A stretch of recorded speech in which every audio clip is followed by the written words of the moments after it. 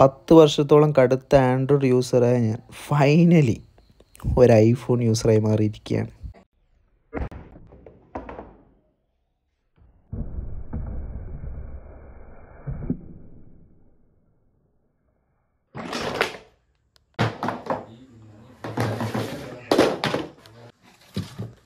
Hey, hi, hello, Risaldhar here. So, after 10 years, ഏകദേശം 10 വർഷത്തിന് ശേഷം ആൻഡ്രോയിഡിൽ നിന്ന് ഐഫോണിലേക്ക് ഞാൻ മാറിയിരിക്കുകയാണ് ഫൈനലി. അപ്പോൾ അതിനൊരു എക്സ്പീരിയൻസും കാര്യങ്ങളൊക്കെയാണ് ഇന്നത്തെ വീഡിയോയിൽ നിങ്ങൾ കാണാൻ പോകുന്നത്. സോ ടു സ്കിപ്പ് ചെയ്യാതെ കാണാൻ ശ്രമിക്കുക. Let's begin.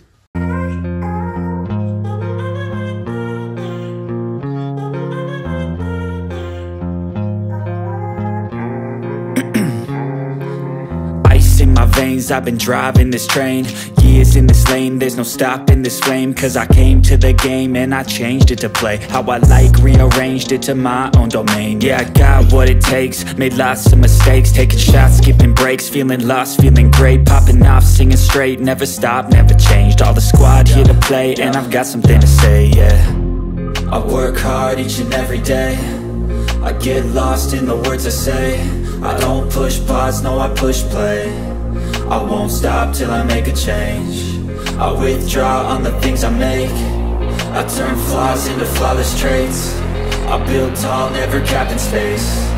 I won't stop till I hear him say, oh, oh, la la la la la la, la la la la la la, oh, oh,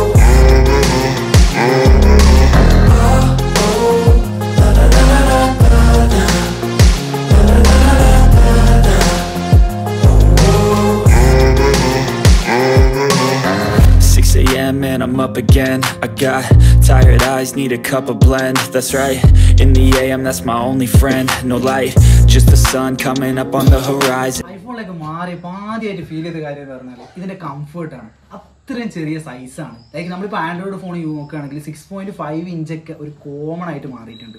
ഏകദേശം എല്ലാ ഫോണും എടുത്തു കഴിഞ്ഞാലും ഇത്രത്തോളം പെർഫോമൻസ് ഒക്കെ ഉള്ള ഒരു ഫോണാണ് നമ്മൾ വാങ്ങുന്നതെങ്കിൽ എങ്ങനെയാ പോയാലും ഒരു 6.7 6.5 സ്ക്രീൻ സൈസ് വരുന്നത്. ഇപ്പോൾ ഐഫോൺ 30 നോക്കുകയാണെങ്കിൽ ഇതിൻ്റെ ഒരു ബോക്സാണിത്. അപ്പോൾ ഈ ബോക്സിൽ കാണുന്ന ഈ ഒരു പിക്ചർ ഉണ്ടല്ലോ, കറക്റ്റ് ഈ പിക്ചറിന് എത്ര സൈസ് ഉണ്ടോ ആ ഒരു സൈസിലാണ് ഫോൺ വരുന്നത്. ഈ ബോക്സ് തന്നെ അത്രത്തോളം കംഫർട്ടബിൾ ആണ് ഈ ഒരു കയ്യിൽ ഹോൾഡ് ചെയ്യാൻ വേണ്ടിയിട്ട്. അപ്പോൾ അതിൻ്റെ ബിൽഡ് ക്വാളിറ്റിയെക്കുറിച്ചും അതുപോലെ തന്നെ കംഫർട്ട് അല്ലെങ്കിൽ ഈ ഒരു സൈസ് എന്ന് പറയുന്നത് പെർഫെക്റ്റ് ആയിട്ടാണ് എനിക്ക് ഫീൽ ചെയ്തത്.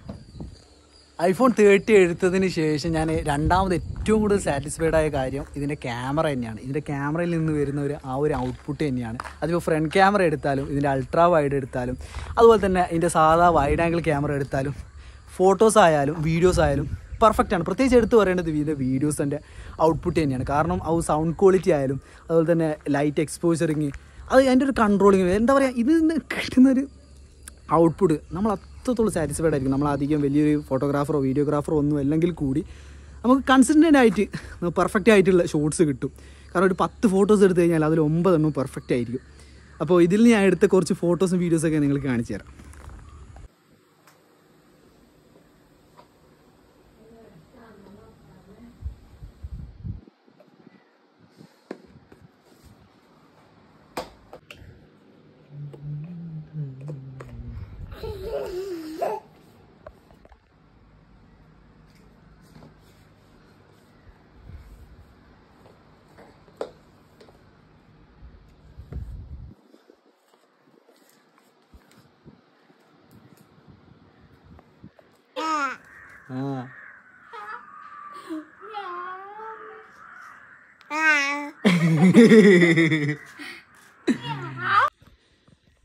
ഇപ്പോൾ നിങ്ങൾ കണ്ടുകൊണ്ടിരിക്കുന്ന ഐഫോൺ 30യുടെ ബാക്ക് ക്യാമറയിൽ നിന്ന് വൈഡ് ആംഗിളിൽ നിന്ന് 4K 16 frames സെക്കൻഡിലുള്ള വീഡിയോ ആണ് നിങ്ങൾ കണ്ടുകൊണ്ടിരിക്കുന്നത്.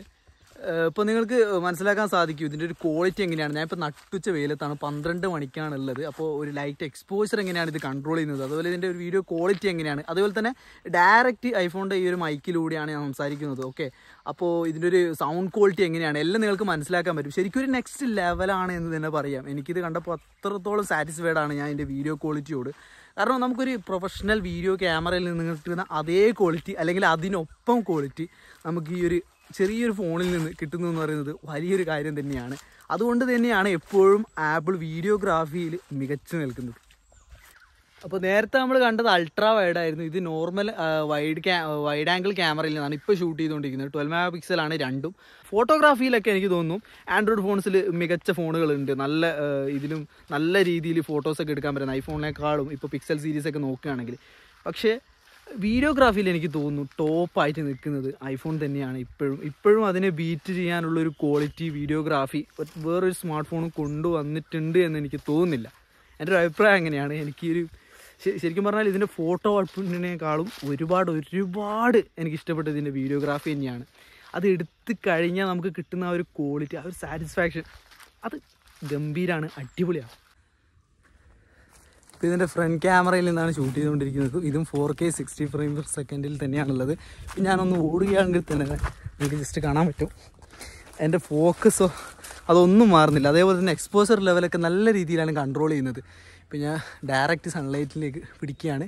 ഇപ്പോഴും നോക്കാം, എൻ്റെ ഫേസ് ഏകദേശം കറക്റ്റ് ഫോക്കസ്ഡ് ആണ്. അതുപോലെ ലൈറ്റൊക്കെ അത്യാവശ്യം നല്ല രീതിയിൽ തന്നെ കൺട്രോൾ ചെയ്ത് പിടിക്കുന്നുണ്ട്.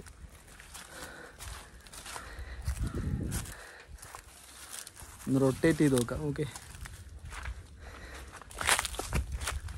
ഇപ്പോൾ കുറച്ച് തണലുള്ള ഒരു ഏരിയയിലേക്ക് മാറി. അപ്പോൾ തന്നെ നിങ്ങൾക്ക് കാണാം ഒരു ലൈറ്റ് അഡ്ജസ്റ്റ്മെൻറ്റ് എത്ര പെട്ടെന്നാണ് അത് ചേഞ്ച് ആയത്.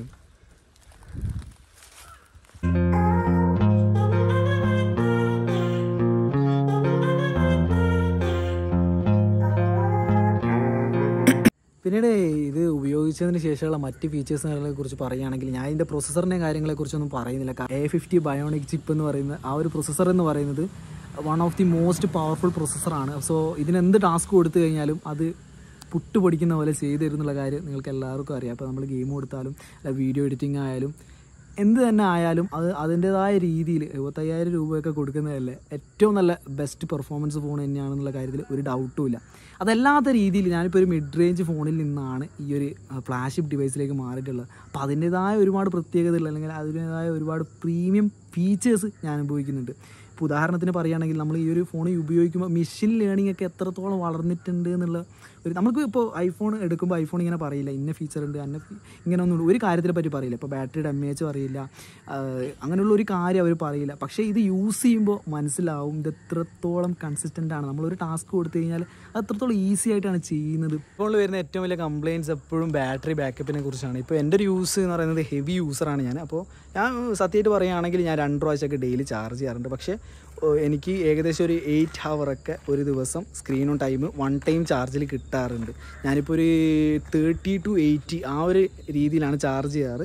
അതുകൊണ്ട് തന്നെ ഞാൻ ഡെയിലി ഒരു 2 ടൈംസൊക്കെ ഫോൺ ചാർജ് ചെയ്യാറുണ്ട്. കാരണം ഞാൻ അത്യാവശ്യം നല്ല ഗെയിം കളിക്കും, അത്യാവശ്യം നല്ല രീതിയിൽ തന്നെ സോഷ്യൽ മീഡിയ ഉപയോഗിക്കാറുണ്ട്, വീഡിയോസ് കാണാറുണ്ട് യൂട്യൂബിലും, അതുപോലത്തെ മൂവീസ് കാണാറുണ്ട്. അങ്ങനെ ഒരു ഫുൾ ടൈം യൂസർ അല്ലെങ്കിൽ ഒരു ഹെവി യൂസർ എന്ന് തന്നെ പറയാം. അതുകൊണ്ട് അത്രത്തോളം ടാസ്ക് കൊടുക്കുന്നത് കൊണ്ടും 8 മണിക്കൂറൊക്കെ സ്ക്രീൻ ടൈം കിട്ടുന്നതുകൊണ്ടും ഇതൊരു നല്ലൊരു ബാറ്ററി ബാക്കപ്പ് ആയിട്ടാണ് എനിക്ക് പേഴ്സണലി ഫീൽ ചെയ്തിട്ടുള്ളത്. നെഗറ്റീവ് സൈഡുകൾ പറയുകയാണെങ്കിൽ ശരിക്കും പറഞ്ഞാൽ നമ്മൾ അത്രത്തോളം ഇഷ്ടപ്പെട്ടതുകൊണ്ടാണ് ഇങ്ങനൊരു ഡിവൈസ് വാങ്ങിയത്. അപ്പോൾ ഇതിൻ്റെ നെഗറ്റീവ്സ് ഒന്നും നമുക്ക് അത്രത്തോളം വലിയൊരു നെഗറ്റീവ്സ് അല്ലാത്തതുകൊണ്ടാണ് നമ്മൾ ഈ ഒരു ഡിവൈസ് തന്നെ തിരഞ്ഞെടുത്ത് വാങ്ങിയിട്ടുണ്ടാവുക.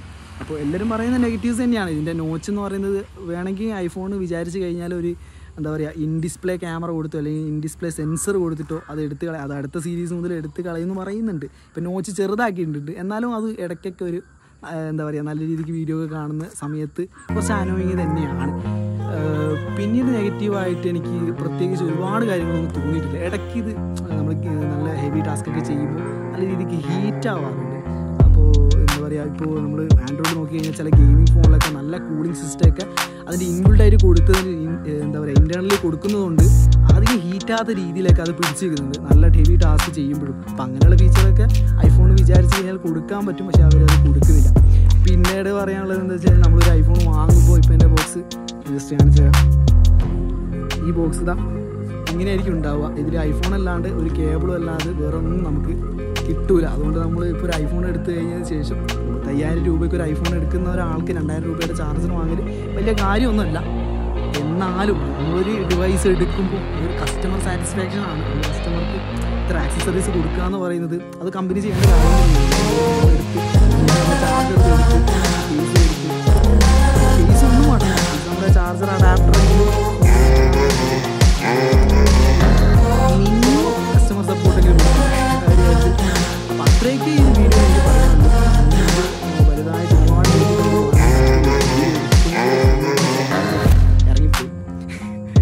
അപ്പോൾ ഇന്നത്തെ വീഡിയോയിൽ ഇത്രയേ ഉള്ളൂ. ഇനിയും ഇതുപോലെയുള്ള നല്ലൊരു video കാണുന്നതായിരിക്കും. Signing out റിസാദർ. Daily videos ഇടാൻ നോക്കാം പരമാവധി. അപ്പോൾ നിങ്ങളുടെ സപ്പോർട്ട് ഞാൻ പ്രതീക്ഷിക്കുന്നുണ്ട്. ചാനൽ സബ്സ്ക്രൈബ് ചെയ്യാത്തവരുണ്ടെങ്കിൽ ചാനൽ സബ്സ്ക്രൈബ് ചെയ്യാൻ ശ്രമിക്കാം.